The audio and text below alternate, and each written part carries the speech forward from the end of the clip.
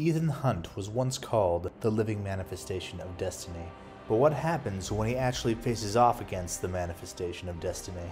The primary driving antagonist of Mission Impossible: Dead Reckoning is an enforcer who likes to go by Gabriel. He uses the name because he believes himself the harbinger of a great and divine change. But in practice, he's a murderer who enjoys killing and pain and nothing else. But unlike other versions of the character, he derives satisfaction, not joy or glee, and is capable of restraining himself. The end result is a wolf of a man, caring about no one and nothing, and seeking only his own fulfillment. And in combination with the film's true antagonist, a party that claims to be a perfect predictor of chaos and order, this relentless force becomes terrifying.